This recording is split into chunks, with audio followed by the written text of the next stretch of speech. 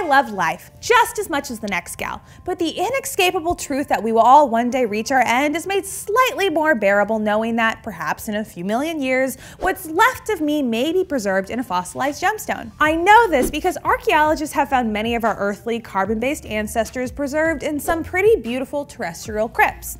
And some of the processes that create many of the most beautiful gems are also responsible for these incredible fossils. Let's kick this vid off with some low-hanging fruit that also comes from a tree: amber. Before you head to the comments, I want to be clear. I am not talking about Johnny Depp's ex-wife. The amber I'm referring to is fossilized tree resin. Amber's mainstream claim to fame is its supporting role in Jurassic Park, where scientists took dinosaur DNA from a mosquito encased in amber to create the giant creatures that inhabited the island. Such a task may be more difficult than the film makes it seem. More on that here. But that doesn't mean the prehistoric creatures caught in this fossilized goo can't give us insight into the anatomy of these long dead critters. For paleontologists, amber is valuable because it preserves objects that would otherwise be broken down over time, but that's not nature's intended purpose for this organic gem. As I said earlier, amber was originally tree resin, which comes from a variety of plant life. This resin is a defense mechanism, kind of like how we humans form a scab after we get a cut.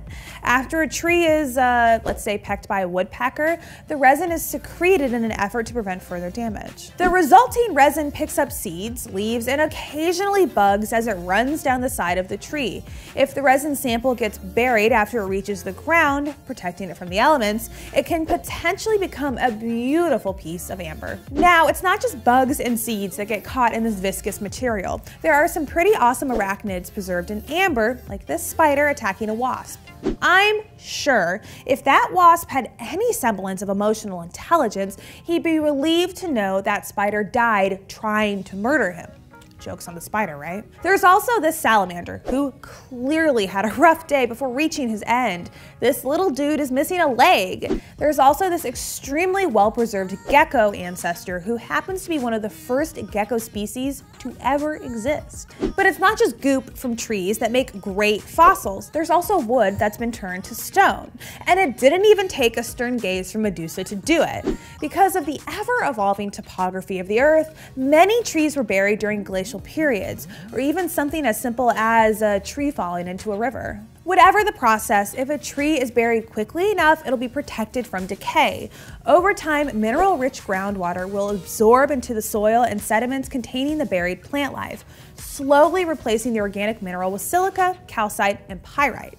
If you want to learn more about petrified wood, check out this unboxing I did with my friendly neighborhood geologist, Elizabeth. I know you'd probably like to talk about bugs and trees this whole video, but if you're anything like me, the first things that come to mind when discussing fossils are dinosaur bones. Just as I thought.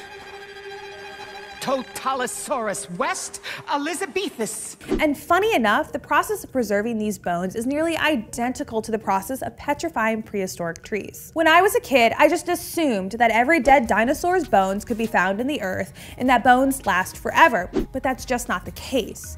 What Dr. Alan Grant uncovers at the beginning of Jurassic Park isn't actually bone at all, it's rock. Protected by sediment made from sand, silt, or volcanic ash, the dino remains weren't washed away or consumed by other living creatures. The only thing that managed to get these dino bodies was mineral-rich water that, just like with the trees, slowly replaced the organic bone with these minerals, leaving only the original structure of the bones behind. The type of rock that forms can vary depending on the minerals left behind, which is why some of these fossils look more psychedelic than others. If silica-rich water is part of the fossilization process, it could potentially leave behind silica spheres after the water evaporates. This process would repeat itself time and time again, leaving behind a fossilized opal. You heard me right, an opal-shaped dino bone or other prehistoric object. Explorers have discovered opalized plants, shells, and crustaceans. There are even some samples of dog-sized dinosaur bones that are preserved in opal, like this one found in an opal mine in Australia. Are you being slowly consumed by small drops of tree resin? Let us know in the comments below. We can help. And don't forget to like and subscribe. For more information on the topics we discussed today, check out the links below. Thank you for watching.